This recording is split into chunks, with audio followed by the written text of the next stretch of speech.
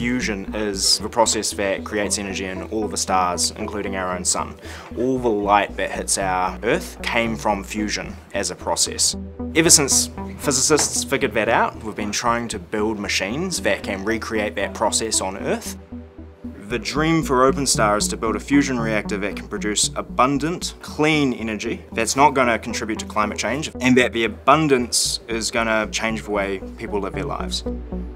My name is Raj Matata. I am the founder and CEO of OpenStar Technologies, and we're on a quest to build a fusion reactor. I'm Rod Babcock. I'm the Chief Engineer at Pi-Ho Robinson Research Institute. My role here is leading the team who design and build the machines for electric aircraft, fusion systems for sensing and extreme environments. Robinson have quite a deep relationship with OpenStar.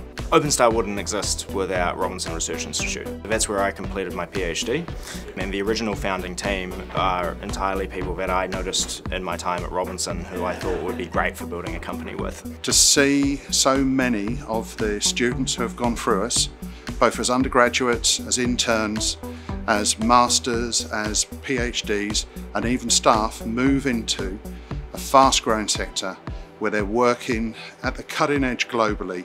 It's a huge pride for us and the university and the Hutt Valley. I studied electrical engineering at Victoria University and I did my Masters at Robinson Research in 2019. I was working at Robinson Research where I met Ratu, our CEO. From there he introduced me to the concept of OpenStar, and then I moved after finishing my Masters. We're basically running on the premise that we need to double, triple, quadruple the number of engineers who can work on these kinds of things. And so having that kind of advice, support and proximity to a world-class institution like Robinson allows us to upskill the people inside OpenStar as fast as possible. We have an ethos of immersing them in a commercial, mission-oriented environment where they're working on real global challenges and making direct contributions. Honestly, we kind of don't have a choice. Climate change makes getting carbon-free energy onto the grid extremely important. We can't afford to take too much time with this.